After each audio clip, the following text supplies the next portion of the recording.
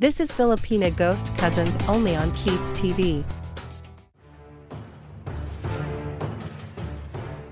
Okay cousins? Have I got a story for you? I kid you not, this might be real. Deep in the chilly water of Casco Bay, some say a mystery lurks. Reported sightings dating as far back as 1751, where fishermen fishing the Atlantic coastal shelf reported the sightings of sea serpents. A sea serpent in Casco Bay was aptly named Cassie. While her existence has never been proven, her name is steeped in legend. Cassie has been seen along the Maine coast from Biddeford to Eastport.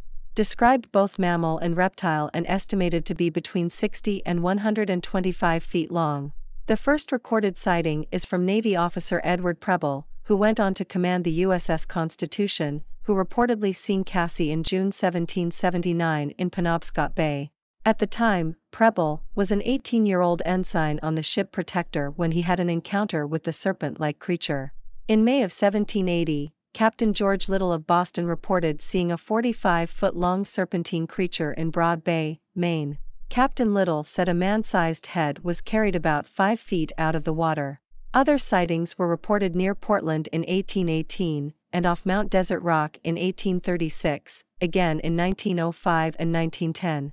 In 1912, a Mrs. F. W. Saunderson reported, along with 24 passengers were aboard a steamer traveling from New York to Portland, witnessing an enormous head, long neck and barrel-sized body appearing off the starboard, or the right side of the ship.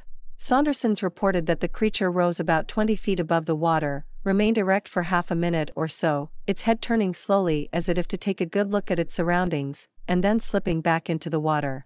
Later, in the late 1930s and 1940s, encounters with the Cassie were reported in Eastport, Maine. The most detailed sighting were reported by two fishermen, Ole Mickelson and Ijmar Hergard, in Casco Bay in 1958. The story goes that on the June 5, 1958, Ole Mickelson saw an object heading directly for his fishing boat. At first the two thought it was a submarine, then a flounder, but as it came closer they discovered whatever it was to be alive and huge. Whatever the creature was, it came in and out of the water about 4 times as it continued to head for the two men's boat, eventually coming up about 125 feet away and then stopped, as if to look at them. Mickelson could not see any discernible eyes or ears, but every time the Portland lightship blew its foghorn the creature turned its head in its direction. And then it would go under the water for a few moments only to reappear. The two thought of cutting their boat's nets and making a run for shore, but lucky the creature made a sharp turn and disappeared into the haze, heading southeast. It was described as being light brown with a lighter underside and a long neck. The tail of the creature was like that of a mackerel's and its body was well over 100 feet in length. The head of the beast stuck out of the water and was broader than its long neck. In recent years, sightings of Cassie have been few and far between, and many conspiracy theorists and cryptozoologists and researchers have suggested that noisy sea traffic may be one reason for the creature's disappearance.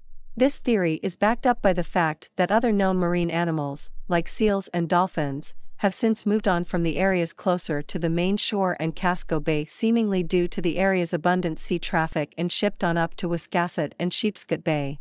Well, what do you think? Thank you for watching. As always, please like, share, comment and subscribe. I hope to see you next week. Okay everybody, that's a wrap.